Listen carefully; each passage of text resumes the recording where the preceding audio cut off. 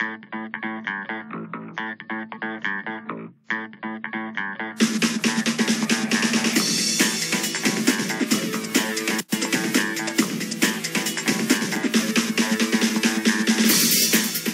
welcome back. And we're now going into part 3, which is focus. Let's review quickly. The big picture is understanding why the rich are getting richer. Recommend you play the cash flow game at least 4 times to get to understanding it. Step 4 is about emotional intelligence.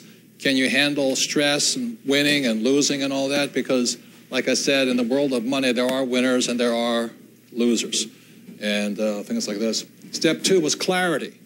So clarity is where you begin to understand, do you really want to go any further? I mean, there's nothing wrong with the world. The world needs employees, and the government needs to take care of people and all that, and it's up to you. So by clarity, you should know what you want to do with the rest of your life, whether you're going to be rich, poor, middle class, average, what do you want to do?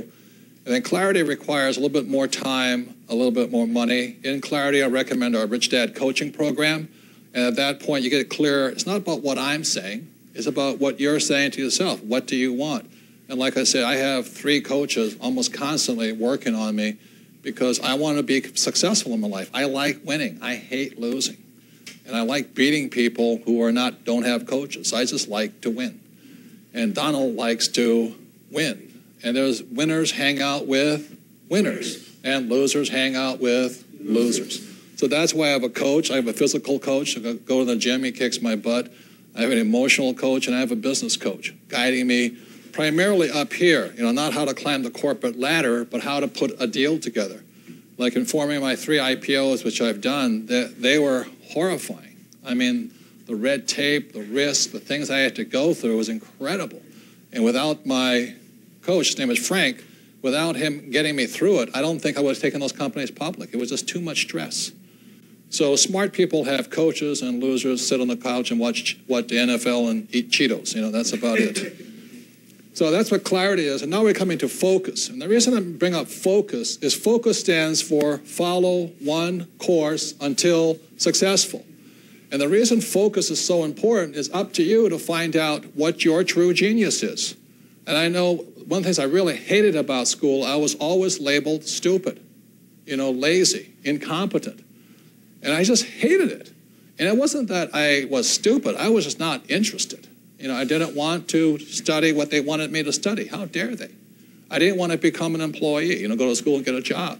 I didn't want to become a doctor. I wanted to be an entrepreneur who invested. And the more I wanted that, the more I got pounded on. So I really tend to believe that everybody has a genius. But it's up to you to develop your genius. For example, Tiger Woods' genius, obviously, is on the golf course. When he walks onto the golf course, his genius soars, but he has to work really hard to get his genius out. Does that make sense, guys, here? Yes. He would probably not be that successful as a jockey. He can run as hard as he wants, but he's just too heavy for that horse.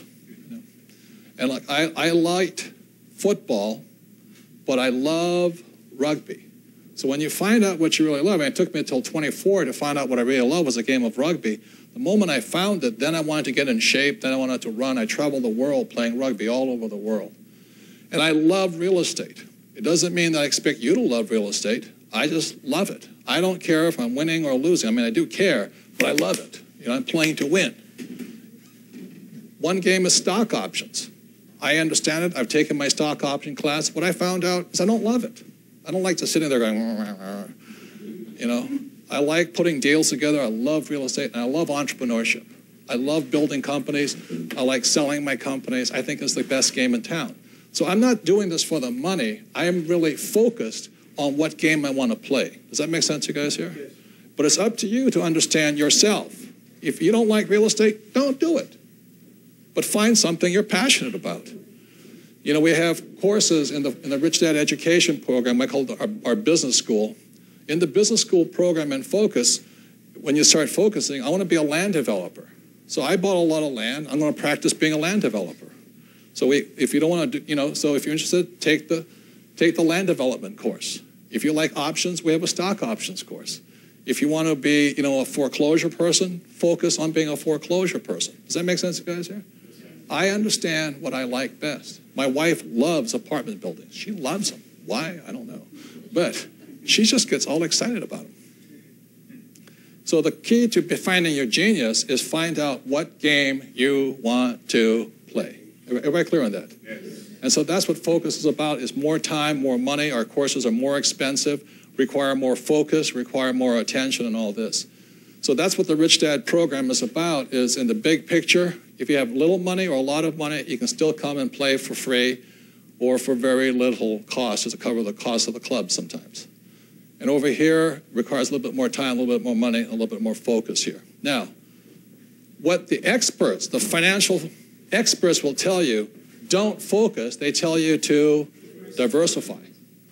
So that's why when you see it, this is step 3 right now, we're getting to step 3, and they're saying over here, you know, live below your means, save money, get out of debt. Everything I hate doing. Who does not like living below your means? I love living above my means. You know, I love it. So why would I want to follow that idiot's program of telling me to live below my means? And diversify, diversify, diversify. Basically what they're saying is turn your money over to them. I have a plan for your money. It's to put it in my pocket. There's nothing wrong with that because I have people I turn my money over to. My point here is this. Do you know good advice from bad advice? Do you know a good advisor from a bad advisor? Does that make sense, you guys here? Yes. And when you start to focus, as your financial IQ goes up, you can tell more. Which is good, who is good, who is bad, who works. You know, sometimes a person works for you, but it may not work for your friend. You know, that's it. Who's a good doctor, who's a bad doctor? That's up to you to understand that. So this is the thing that Warren Buffett, the world's greatest investor, says about diversification, which the experts, who are generally salespeople, again, that's why they're called brokers. They're salespeople, they're not rich people. And what Warren Buffett says, diversification is for people who don't know what they're doing. And my question I often ask in this book here, is it time for you to get out of the rat race? If you don't have one, please get it to read it. This isn't Don't Be a Loser. Is if you take financial advice from a loser, you become a loser. Very simple. And so the reason most financial advisors are not rich is because they're not playing to win, they're playing not to lose. And that's good. If you don't want to lose, invest with them. That makes sense, you guys here? Yes. Okay? But what you'll find out is that the problem is if you don't know what you're doing, how do you know if the financial advisor knows what they're doing? And most of them don't know what they're doing. Most of them take, you know, as I say, it takes longer to become a massage therapist than a financial planner. They have more training. And these guys are playing with your future, not just your body. You guys clear on that right now? Hello? Yes. Yes. I want you to understand that clearly. If you're stupid, you don't know a good advisor from a bad advisor. Good advice from bad advice.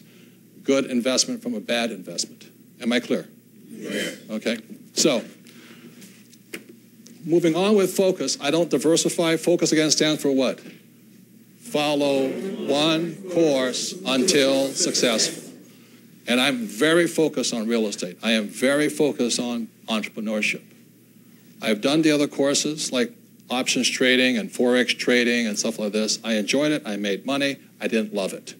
And how can you be smart if you don't love it? Okay, that's the main issue here. So going into step number 8, here,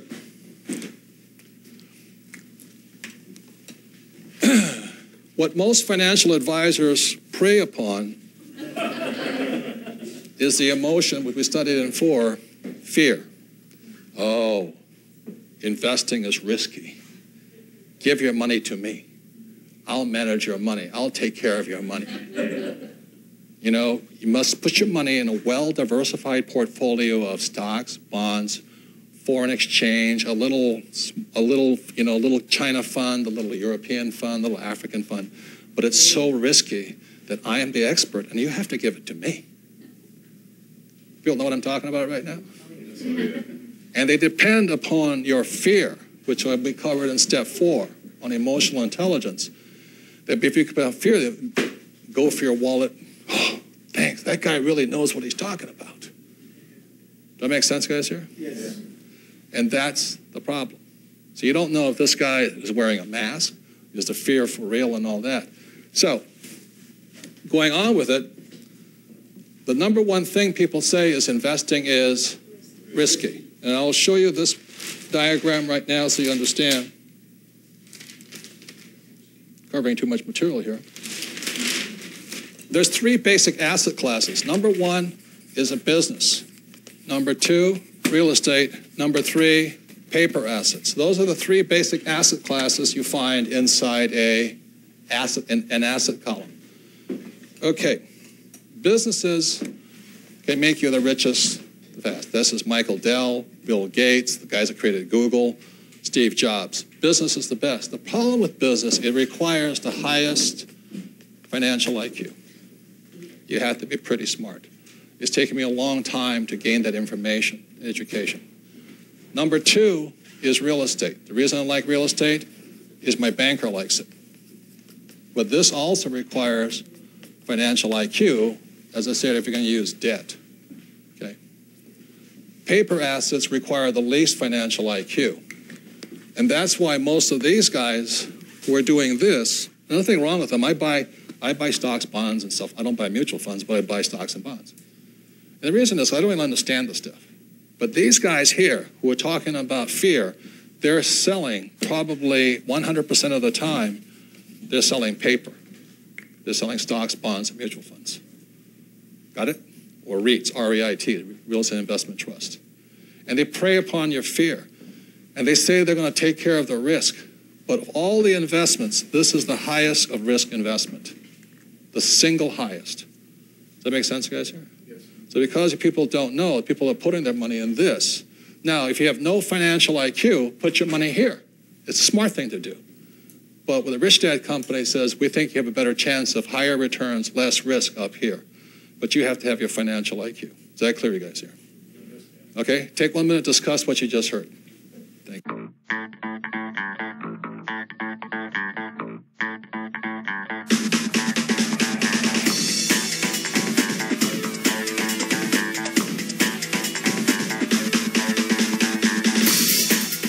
This is one reason why investing is not risky if high financial IQ is very simply this. When you look at income, expense, assets, and liabilities, if I am a professional real estate investor or a business owner, I have control of this, and insurance. If you're a stock owner or a mutual fund owner or whatever the paper assets or savings, you have no control over this, or this. So the issue with reduces risk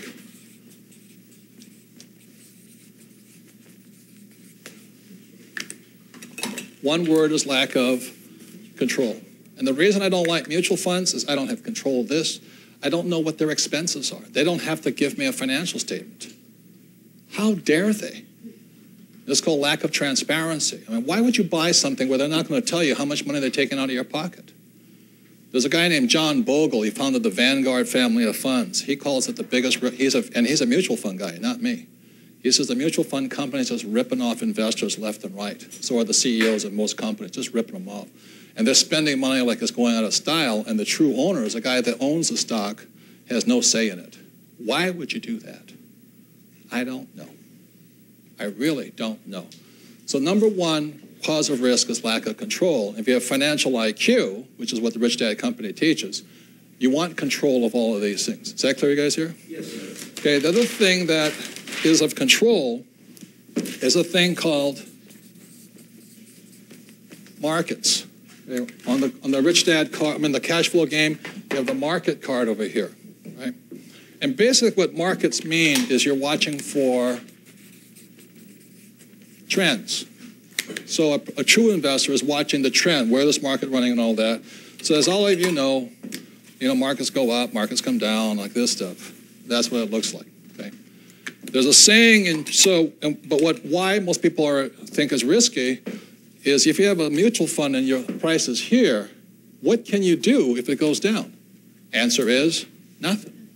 All they say to you is, invest for the long term. Don't worry, the market will change. Loser, come on. Sit there and take a pounding. What a loser you are. Don't pull it out, but pull it out, I'll take a commission anyway. Am I making sense, you guys here? Yes. Stocks, bonds, most people cannot do anything about this trend. So the day traders come in and all this. But that's why the second part of the cash flow game is called cash flow 202. You still need the game board, and you still need this. But 202 teaches you how to handle trends in the market. And it's called buying insurance. So one way of controlling risk is by buying insurance. So 202, you need 101. So you could play 101 at least 8 times. Then you shift it, you graduate to this thing here. We also have the electronic version of it, and this is the graduation game when you complete all of this. Okay? So 202 teaches people a very important part of investing, and this is called technical investing. So I don't care if it's stocks, bonds, real estate, businesses, all things go up and down. Does that make sense, guys, here? Right now, is Detroit going up or down? Down. 50 years ago, they were going up. It happens to everybody. Microsoft right now might be on its way down because Google's on its way up. And that's business. It happens everywhere. As a surfer, as a kid growing up in Hawaii, we understood cycles and things like this. The difference here is with called insurance. When I buy a piece of real estate, my banker requires me to have insurance. When I have a business, I'm required to have what? Insurance. You have a 401k, you have what? No insurance. You have no insurance with a mutual fund or 401k. That's why these guys say investing is risky. Put it in a safe, well-diversified 401k. And they're giving you the worst financial advice possible because you can't buy insurance on it. You know, during that last market crash in 2000, many baby boomers lost their entire retirement believing this. Put it in a safe, well-defined mutual fund full of. So I wrote this book here called Prophecy. Wall Street loved this book. It's about the biggest real estate crash, the biggest stock market crash coming. So Smart Money, Money Magazine, Wall Street Journal, they came after me as usual, because they want to protect their advertisers, the mutual fund companies. So I think it's a big ripoff, but that's up to you. It's good, it's better than nothing. But anyway, so what a professional investor does is, if the market's here, what can they do? They can buy a put option. So in case it goes down, they don't lose all their money. If the market is over here, what can they do? They don't know. You sit and watch it. Okay. If you're down over here, you can buy a call option. Okay. There's also one more thing you can do is when one thing is up here, you can sell a short position. This is all vocabulary. I don't expect you guys to understand it right now. But what happens in a short position, you actually make money when the market crashes. I had a friend of mine who bought a .com up here, and he shorted it. And when it came down here, he made almost $12 million. So the thing here is that winners, this is my point. If you know, this is called technical investing, which is cash flow 202. The more you play it, your mind will actually begin to shift, to think of ups and downs of markets. Am I clear, you guys here? Yes. You begin to think differently. It's up in here. It's like when I surfed, it's up, down, up, down. It's this fluid motion, same as in business. All right, so that's why the difference is the 202 will train people to do that. So the point is, when the market's going up, you win. Market comes down, you what? Win. Market goes down, you win more. It doesn't make any difference. So financial intelligence is more important to me than listening to somebody like this who's telling you investing is risky, turn your money over to me. And they put you in the worst asset class possible called stocks, bonds, mutual funds. That make sense, guys, here? Yes. So that's what 202 does and all this. So let me give you another point of view on that. We all know in the market, there's bulls and what? Bears. Okay. So the saying is,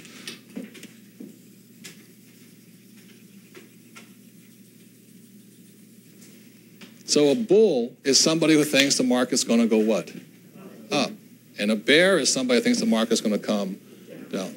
It's always in the market forces, always. There's always somebody who thinks it's going to go up and always somebody who thinks it's going to come down. And we find out who's right, okay? So there's another saying that goes, bulls come up the stairs, the bears go out the window. And there's a reason for that. And the reason for that is when it comes down, this may take years to develop, but when it comes down like this. So the bull goes up the stairs, the bear goes out the window. So that's why busts are so much faster, so much harder. So I'll demonstrate it with this. This is the bull going up the window. So most successful investors, they like to invest about this point, when there's nothing going on, when everybody's kind of out of the market, okay? And then, so one investor says, oh, so-and-so isn't buying that fund, I should buy that, you know? So it starts to go,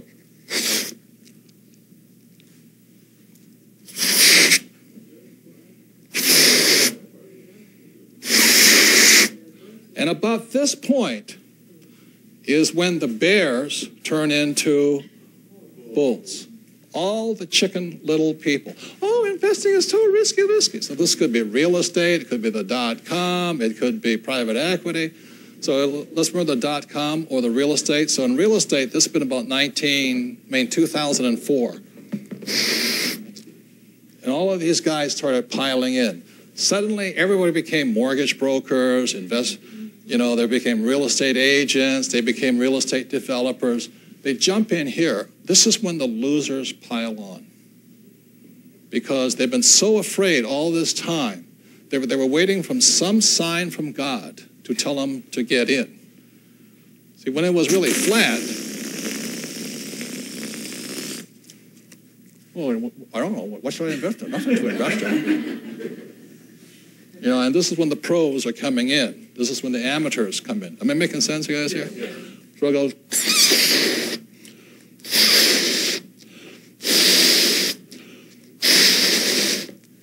Then the next question is there a bubble? Oh, no. You know, this time it's different. You know. And they keep coming in.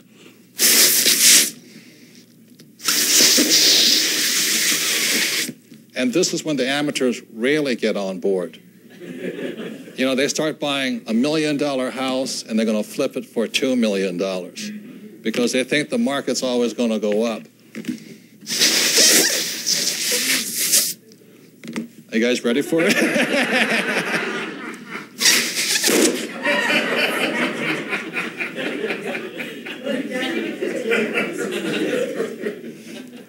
So do you have an example of the bull going up the stairs?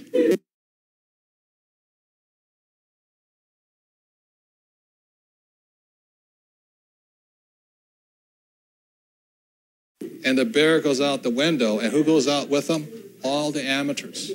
All those people who are flippers and real estate experts. I have a friend who's developing condos right now, and he's only been in real estate like 4 years. He's put his entire life savings on some condos in a place that nobody wants to live. Am I making sense, you guys here? Yes. So that's why Cash Flow 202 is so essential, is it teaches people to understand that all markets go up and all markets come down. And when the bubble is the biggest, is when all the losers pile on. And those are the chicken littles. They say, oh no, this time it's different. And they turn from chickens into bulls, just as the bears go out the window. Okay? So there's several other things I want to talk about that a person can have. I always buy insurance. But you can't buy insurance on mutual funds or a 401k. That's risky. Why would you do that? Well, maybe you can. I don't think it'd be silly enough to do that. So the reason Prophecy is such a powerful book is because there is a law in the 401k program, or a rule, that when you turn age 66, you must start withdrawing your money. Because the government wants to tax you at that time, so you got to pull your money out. So when the money starts coming out, you think people will start putting money in? No. And if people start pulling money out, it goes down. So that's what Prophecy is about. I don't know if it's going to come true, but it sure scared the crap out. Man, scared the you-know-what of a lot of people, okay? The other thing is that one of the ways I protect myself is through asset protection. It's called own your own corporation. My poor dad always wanted everything in his own name. He says, you know, my house is in my name, my car is in my name. That's a real loser, poor person point of view. If you want to be rich, you want to own nothing and keep everything inside a corporate entity. It could be an S corporation, LLC, C corporation, partnerships, things like this. So that's what Garrett Sutton wrote this book about Own Your Own Corporation. Because there's two people after your money. One is the government. And you can play lots of games with taxes via a corporation. You can't do it if you're an employee. But if the employees did what this book said, the employee would go to jail. That's the difference between these guys and everybody else. So these guys constantly use asset protection. One of the most goofy entities that these guys use especially, oh, my balloon, the bust.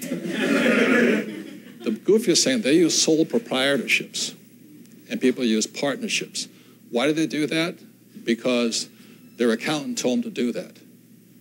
So the mistake here is this: you want your accountant to do taxes, and you want your attorney to do asset protection. Don't let an accountant do asset protection, because they'll recommend sole proprietorships and partnerships, which are extremely risky. So just read this book. I'm not an accountant or attorney, but read this book here. So I have nothing in my name. I own nothing. And the poor and middle class want it in their name. So the second person, so the government wants your money, and the second person that wants your money are lawsuits. If you're planning on getting rich, own a corporation. If you're planning on being poor, you don't need a corporation. That makes sense, you guys here? Yes. Because you got nothing to steal anyway. All right? So that's my thing on investing is risky. What is really, really risky, in my opinion, is not being financially educated, which is cash flow 202, and then taking advice from people who are putting you in the riskiest of all investments: stocks, bonds, mutual funds, and 401ks. Your insurance agent won't insure 401ks, won't insure your stocks or bonds or mutual funds. That means you have to learn how to do it. All of my real estate, all of my businesses, and my personal wealth is protected via corporations. So that's why investing is not risky. What is risky is listening to these guys and not being financially educated. Thank you. Discuss what you just learned. Thank you very much.